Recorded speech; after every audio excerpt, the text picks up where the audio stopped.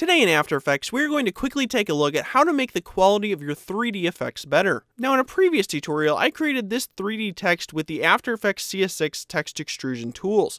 Now after you set up some lights and get the shadow intensity just how you want it, you may find that the quality has degraded in the shadowed areas. So if you go ahead and double click into any of your lights in your scene, you will be able to adjust their settings.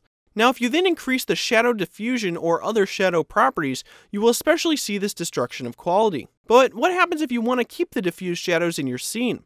Well, luckily you can increase the quality of your render to fix this issue. So go ahead and click on the Ray Trace 3D Rendering button to bring up your render options.